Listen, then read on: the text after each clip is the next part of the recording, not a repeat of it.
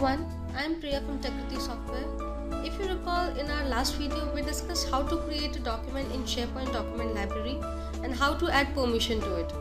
Today in this video we are going to discuss how to attach workflow on a list in SharePoint document library. Today's tip comes from Shiv Tomar, a senior software engineer at Tekriti Software. Shiv Tomar is completely dedicated to his work and an expert in SharePoint development and .NET technology. Thank you, Shiv, for this valuable tip. After creating any document in a SharePoint document library, we decide to whom the document should go first. But how would you do that? In SharePoint document library, we can do it by attaching a workflow on it. In this workflow, we mention the details regarding the document, like to whom the document will go, status of the document, etc. Let's get the clear idea of workflow in this video.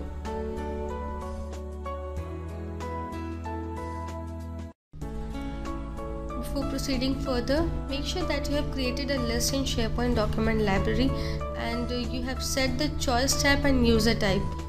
Go to list and click on my list. Here we have already created a list. The choice type and user type is already selected. Click on workflow settings and select add a workflow. After selecting add a workflow, you will need to fill these informations. Select a workflow template you want for the list you have created. By default, SharePoint provides 3-state workflow. Enter the name of the workflow.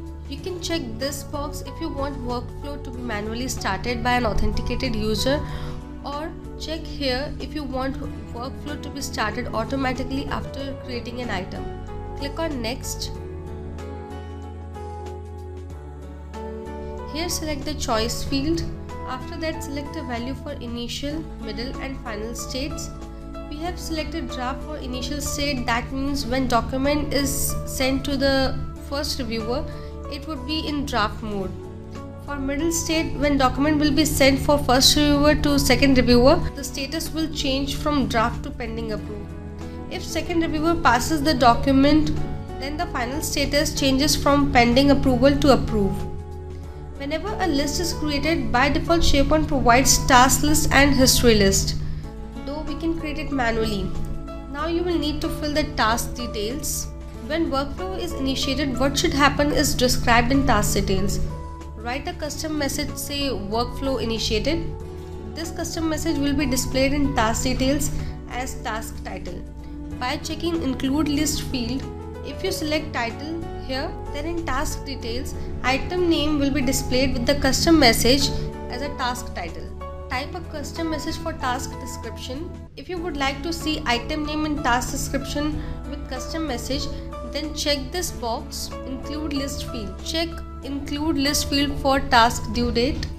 We have set it to modified. Now if you want to assign the task to the reviewer whose name you will be putting after creating the item, then select include list field and select the reviewer of your choice. We have selected reviewer 1, or if you want to assign the task to some other authenticated person, then select custom option and put the name of that person in this box. Now you need to fill email message details.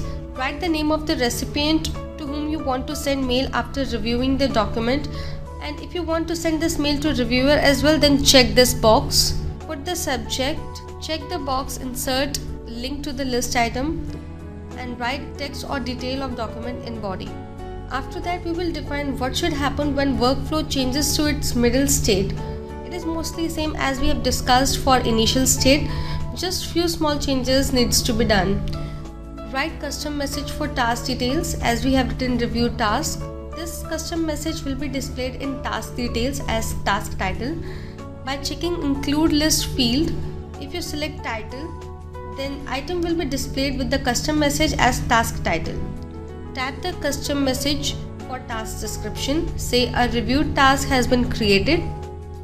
If you want the item name in description with custom message, then check this box, include list field. Check insert link to list item. If you want to assign the task to the reviewer whose name you will be putting after creating the item, then select include list field and select the reviewer of your choice. We have selected reviewer 2, or if you want to assign this task to some other authenticated person, then select custom option. Follow the same format for sending the mail. This mail will be sent after reviewing the document in middle state. Here, write the name of the recipient to whom you want to send mail after reviewing the document, and if you want to send this mail to reviewer 2 as well, then check this box. Put the subject. You can also use the task title as subject. Check the box, insert link to list item, and write text or detail of document and body. After that, click on OK. So we have adjusted all the workflow settings. Now we need to create an item to attach a workflow on it. Click on add new item. A pop-up for new item comes up. Give the title of this item. We have given the title as item 1. Select the status for item. It could be anything like draft or pending approved. We are selecting draft. Here we are selecting Shivtomar as reviewer 1 and Pratik as reviewer 2. Now click on save. You can see an item is listed here. Title is item 1. State is draft as we said. Reviewer 1 is Shivtomar. Reviewer 2 is Pratik. And the most important thing is that our test workflow is in progress state. Click on tasks. You can see that the task details are same as we have filled in the workflow settings. Title is workflow initiated item 1. Item is initially assigned to Shivtomar for review. We have put his name as reviewer 1. Description is same as we have filled in workflow settings. Click on title, which is workflow initiated item 1. A pop-up comes up. Go to edit mode. After reviewing the document, set the status, say completed. Rest of the areas are already filled, so proceed further. You can see that for Shivtomar, the status has been changed to completed, and after complete review from Shivtomar, the task is now assigned to Pratik, who is reviewer 2 as we have mentioned during creating a new item. Right now for Pratik, the status is set to not started. And description is same as we've mentioned in workflow setting. A review task has been created. Go to my list. You can see that the status of that document has been changed from draft to pending approved. After this, same procedure will be followed by Pratik as Shiv followed. So in this way we can define a workflow and can share a document with other authenticated user without any manual process. I hope that this will help. Thank you.